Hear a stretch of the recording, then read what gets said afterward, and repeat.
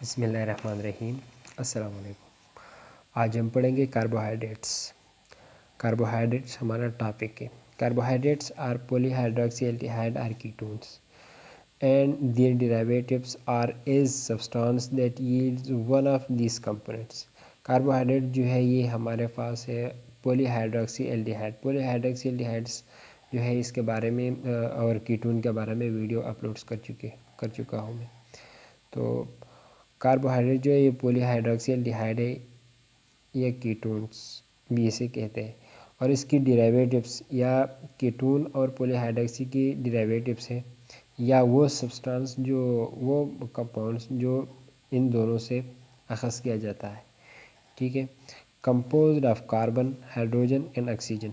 Carbohydrate जो है ये मुश्तमिल होती है कार्बन पर, हाइड्रोजन और ऑक्सीजन पर मुश्तमिल होती है। इसकी जो रेशियो होती है वो 1:2:1 होती है। अगर हम देखें तो हाइड्रोजन और ऑक्सीजन की रेशियो देखें तो 2:1 होती है, जिस तरह वाटर की रेशियो होती है। तो इन carbohydrate the ratio of hydrogen to oxygen atom is usually 2:1 as in water. जिस तरह वाटर की रेशियो होती है इसी तरह हाइड्रोजन और ऑक्सीजन की जो रेशियो है वो इसी तरह भी होती है।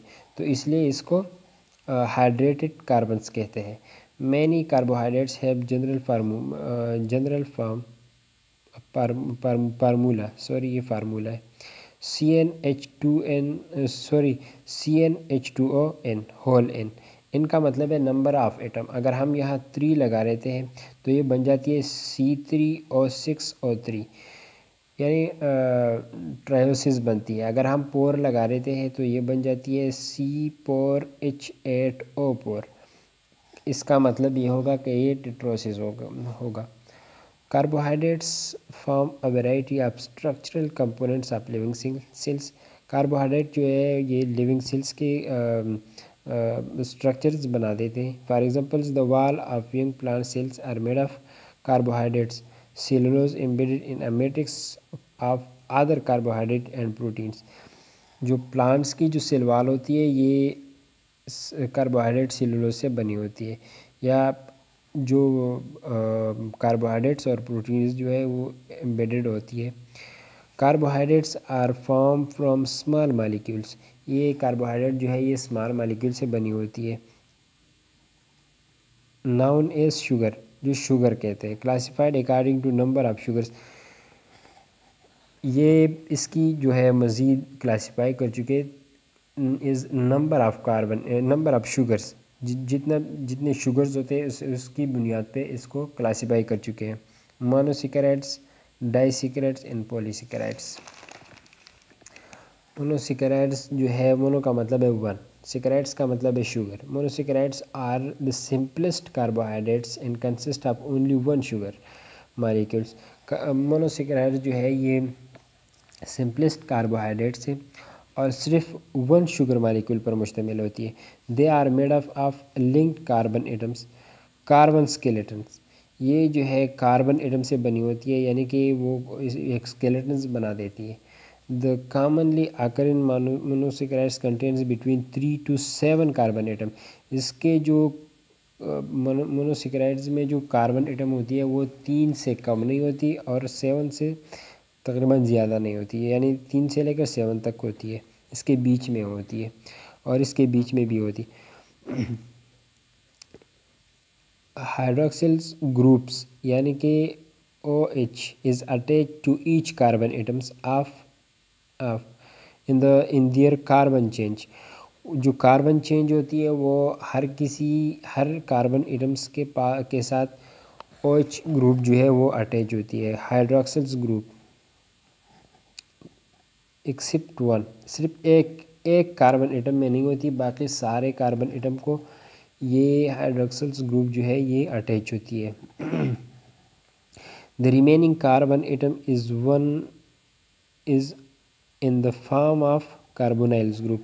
और जो बाकी रहते हैं ना सारे कार्बन एटम को OH जो है वो अटैच होती है, सिर्फ एक कार्बन एटम को अटैच नहीं होती, उसको ये कार्बोनाइल्स ग्रुप जो है वो अटैच होती है। sorry. The most frequently found monosaccharides in nature are 5 carbon sugars. जो सबसे ज़्यादा पाई जाती है ना वो 5 कार्बन शुगर्स होती है। पेंटोजेस जो है वो राइबोज होती है, डीऑक्सी राइबोज होती है। एंड 6 कार्बन शुगर जो है वो हेक्सोसिस यानी कि ग्लूकोज और फ्रक्टोज होती है। Monosaccharides are the building block ये मोनोसेकेराइड जो है ये बिल्डिंग ब्लॉक होती है। The monomers from which living cells construct disaccharides, polysaccharides and other essential carbohydrates. The monosaccharides of following types. monosaccharides जो है इसकी टाइप्स होती है। ट्रायोसिस जो है ये C3H6 और 3 होती है। ट्रायोसिस आर 3 कार्बन शुगर्स, इसमें 3 कार्बन शुगर्स होती है, 3 कार्बन शुगर्स होती है। The two naturally occurring trioses found both in plant and animal cells. ये दोनों प्लांट और एनिमल सेल्स में पाई जाती है। ग्लाइसेरल्डिहाइड्स एंड डाईहाइड्रोक्सी एसीटोन्स जो है ये दो ट्रायोसिस है जो कि एनिमल्स और प्लांट सेल दोनों में पाई जाती है। These are structurally simplest carbohydrates, ये दोनों जो है सिंपलेस्ट कार्बोहाइड्रेट्स है दैट आकर नेचुरली, जो कि कुदरती तौर पे होती है। It is an important energy source and provides the basic carbon skeleton from नमरस organic molecules. देखिए ये एक कार्बन, दो, तीन कार्बन है हमारे यहाँ। ये जो है कार्बोनाइल्स ग्रुप है, ये हाइड्रोक्सिल्स ग्रुप है, ठीक है। यहाँ पर हाइड्रोजन अटैच होती है, यहाँ पर भी होती है, यहाँ पर होती है। ये जो है ग्लाइसिरल्डिहाइड होती है, ये ट्रायोसिस है, ठीक है। और ये है हमारे यहाँ डाईहाइड्रोक्सी एसीटोन, ठीक है। ये 1 2 3 ये 3 कार्बन है। यहाँ पर जो है H2OH अटैच होती है। यहाँ पर एक कार्बन्स जो है यहाँ पर इसको कार्बोनाइल्स ग्रुप्स होती है और बाकी H2OH होती है। ये डाईहाइड्रोक्सी एसीटोन्स होती है। डाईहाइड्रोक्सीज का मतलब होती है कि इसमें एक हाइड्रोजन जो है वो कम होती है। टेट्रोसिस का मतलब है पोर कार्बन्स होती है, पोर कार्बन शुगर्स होती है। C4H8O4 होती है। It is generally found in the Kelvin cycles as erythrose फास्फेट्स। ये केल्विन साइकिल्स में पाई जाती है as erythrose फास्फेट्स। पेंटोसिस are 5 carbon sugars, ये 5 कार्बन शुगर्स होती है पेंटोसिस। Ribose and deoxy ribose are commonly found pentose in nature's. ये नेचर्स जो है कुदरती तौर पे पाई जाती है। Both exist in the फर्नोज rings from 5 concerns ribose आकर इन कोएंजाइम्स इन एटीपी में पाई जाती है एंड इन राइबोन्यूक्लिक एसिड्स में आरएनए में पाई जाती है। डीऑक्सी राइबोज आकर इन deoxy ribonucleic acids. हेक्सोसिस are 6 carbon sugars, ये 6 कार्बन शुगर्स होती है।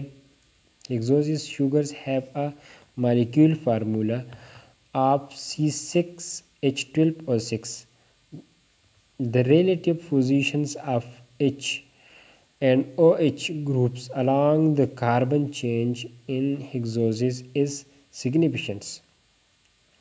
The hexoses sugars may be aldose sugars when in aldehydes group जो है ये is attached to carbon 1, ये carbon 1 aldehyde group जो है वो carbon 1 को attach होती है। are ketone sugars if a ketone groups is present at carbon 1, अगर ये कार्बन 1 पर प्रेजेंट होती है। theoretically 8 possible structure isomers compounds that, isomers क्या होती है? Compounds that have same component atoms in the molecules but different in arrangement of atoms. Of aldose form of hexoses sugars exist only three of these, namely glucose, mannose and galactose. आकर commonly in the natures, commonly in the nature में पाई जाती है, यानी कि natures में होती है. Fructose is only keto hexose to आकर इन नेचर्स. फ्रक्टोज जो है ये सिर्फ वाहिद कीटो है हेक्सोस है जो कि नेचर्स में पाई जाती है. All hexose sugars exist in straight change, सारे जो है वो स्ट्रेट चेंज में स्ट्रक्चर में पाई जाती है. But bends all हेक्सोसिस sugars exist and straight change structurally but they bends, ये बेंड्स होती है bend to form ring structure, जो कि ताकि रिंग स्ट्रक्चर्स बना दे. The ring consist of 5 carbon atoms and 1 oxygen atom is called पायरानोस. पायरानोस कहते हैं इसके. The ring consist of 5 carbons, rings जो है वो 5 कार्बन्स एटम्स पर मुश्तमिल होती है. And oxygen atom is called पायरानोस rings. E.g. glucose, where a ring that contains 4 carbon atoms and 1 oxygen atom is known as furanose rings. E.g. fructose, the fructose also exists as pyranose palms. Fructose जो है ये वो भी पायरानोस palm में मौजूद होती है. पायरानोस palm कौन सी पाम होती है? जो कि रिंग पाम में होती है, रिंग पाम्स पायरानोस होती है. ये एल्डिहाइड्स ग्रुप है. देखिए 1 2 3 4 5 6 यहाँ पर जो है हाइड्रोक्सिल्स ग्रुप जो है वो अटैच होती है. ये फ्रक्टोज है हमारे यहाँ. 1 2 3 4 5 6 कार्बन है. और यहाँ पर जो है कार्बोनाइल्स ग्रुप अटैच होती है. ये मंटोज होती है. 1 2 3 4 5 6. ये भी यहाँ पर कार्बोनाइल्स ग्रुप नहीं होती, तो कार्बोनाइल्स ग्रुप यहाँ पर नहीं है. ये एक हाइड्रोक्सिल्स ग्रुप है. 2 3 4 हाइड्रोक्सिल्स ग्रुप है. यहाँ पर एक हाइड्रोक्सिल्स ग्रुप 2 3, ये यहाँ 3 हाइड्रोक्सिल्स ग्रुप है. और यहाँ पर भी 1 2 3 4 हाइड्रोक्सिल्स ग्रुप है. यहाँ पर एक कार्बन 2 3 4 5 6 कार्बन है. यहाँ पर एक हाइड्रोक्सिल्स ग्रुप है और यहाँ पर एक हाइड्रोक्सिल ग्रुप है. 2 इस साइड्स पर मौजूद होती है. ये गैलेक्टोज है.